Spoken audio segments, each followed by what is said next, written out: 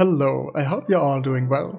I'm Summer and welcome to part 1 of my processing series. So here's what we're gonna do in this video. I'll start off by showing you a simple recipe alongside some basics, and then throughout the video we'll unlock the full potential of the recipe by understanding the main processing concepts like success rate, mass processing and mastery. And by the end of the video you'll know how to process lightning fast. So naturally this guide is gonna be aimed at beginner and intermediate players, but as always in my videos I also want to try and give you a more in-depth understanding of the life skill. Now this is gonna be a long guide, and if you're looking for specific info feel free to use the chapter marks or take a look at my written guide on processing, which this video is based on. Alright, let's dive right into it. First off, let's take a moment to look at the role of processing in the game and how it stacks up against other life skills.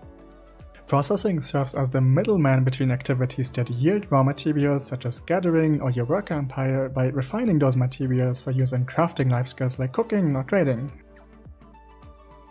Now let's be honest here, when it comes to making money, processing isn't exactly the best compared to other life skills like cooking or alchemy.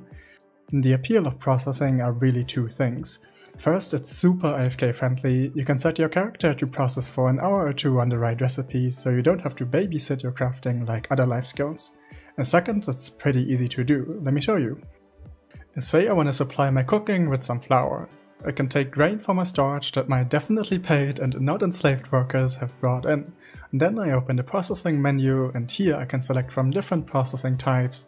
There's shaking, chopping, drying and so on. So which one should we choose to make flour? For that we can consult the crafting nodes. To open them you can either hit F2 on your keyboard or do shift left click on any item in your inventory. In the search bar I type in wheat flour and there we go, it says we're gonna use grinding. So we select grinding, toss in the wheat and hit start. This process takes 6 seconds, and after the craft is finished my character keeps on processing until I either run out of materials or hit my max weight. Now let's check how many flour we got. So here you can see we get about 1 to 4 flour per craft. That's a pretty common rate in many life skills. So on average we're getting 2.5 flour per craft. And now you can already see how we're able to turn a profit from processing. We take one wheat and flip it into multiple flour. So far so good. But if you keep an eye on my character, you'll sometimes see this message pop up. Processing is not going as planned. What the heck does that mean? Well, it's basically saying that the craft has missed. No worries though, we don't lose any materials. It just means that my character needs to retry the craft. And those 6 seconds of processing time though, they're gone. So naturally we want to work on reducing the chance of missing crafts. The chance of this happening is tied to your processing success rate. I'd show you in game, but the game doesn't really tell you that rate. Still, we know from the game files it's 70% at base. And you can increase the success rate all the way to 100% by using different items. I put them on screen. Now there's something funky going on with the success rate. Occasionally people in the life skill Discord have reported that they fail processing even while having 100% success rate on sheet. And it seems like some items, for example the Clang Clang Lightstone set, give a less success rate than indicated. In the life skill community we think it has to do with some items applying their bonus additively and some multiplicatively, but it's hard to tell for sure.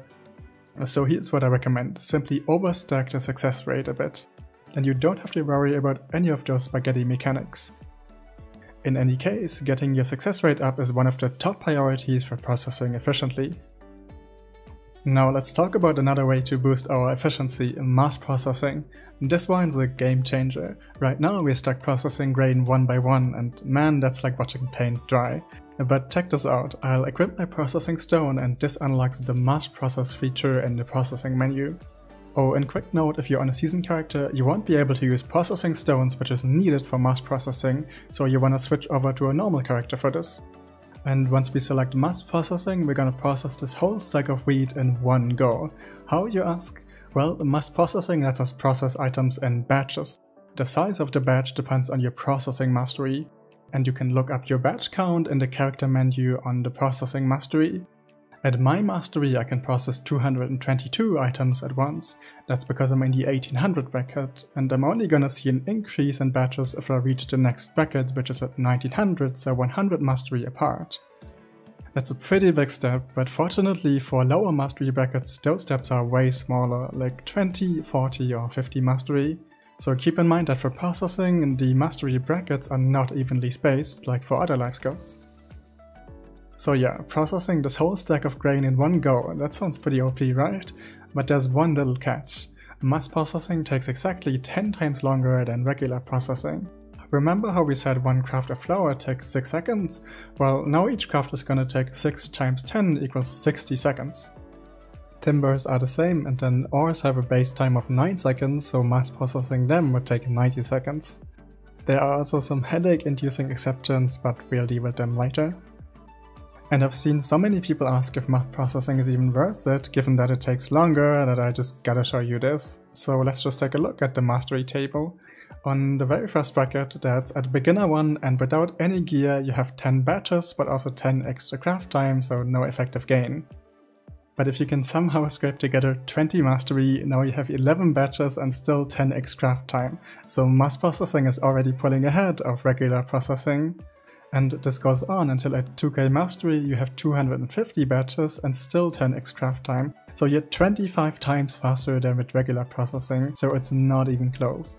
The bottom line here is that mass processing is the way to go, at least for items that can be mass processed, because not all items can. Notoriously, you can't mass process unstackable items like weapons and dried fish, and some processing types like simple cooking and simple alchemy don't allow mass processing at all.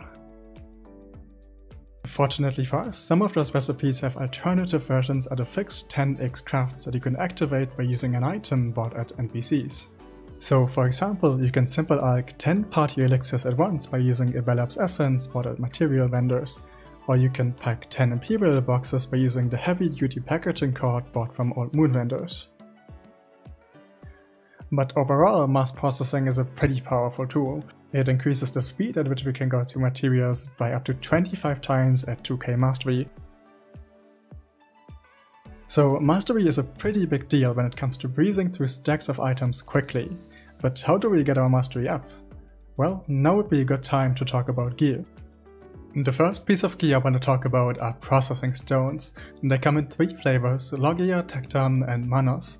You can enhance them like regular weapons with normal concentrated stones and fail stacks.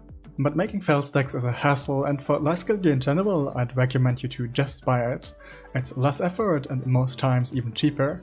If you want to check for yourself, you can use my Manos enhancing sheet linked in the description.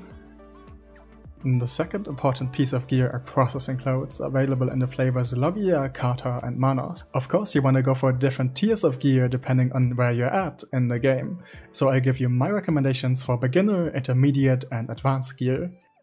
Also a quick note, if you just want to try out processing you don't need any gear at all. Though to try out mass processing you want to have a processing stone which you can grab at Logia Farm west of Velia. But if you want to get serious about processing, here are the setups I recommend. When you're just starting out, a Trilogia stone and Trilogia clothes would be ideal. This setup will set you back around 300 million silver and provide a good amount of mastery. Also, I quickly want to mention that silver embroidered clothes are an option, but they're not a great one. That's because they give success rate, while mastery clothes give mastery, and you can easily reach 100% success rate without the silver embroidered clothes. So almost all of the time, mastery clothes are just straight out better. Once you've progressed a bit, you can consider upgrading to a Tet Tecton stone and Tet Logia clothes for the intermediate setup. This setup will cost you about 1.2 bill, but will significantly boost your mastery. For an advanced setup, I recommend getting a Tet Manos stone and either Tet Kata or Tet Manos clothes. The Kata clothes are great bang for your buck, especially if you can get them from the market. They're hella contested though, so you probably have to enhance them yourself. If we take a look at the Manos sheet, they will cost you about 1.5 bill to self-enhance, which is still a decent price considering they're only 50 mastery less than the Tet Manos clothes.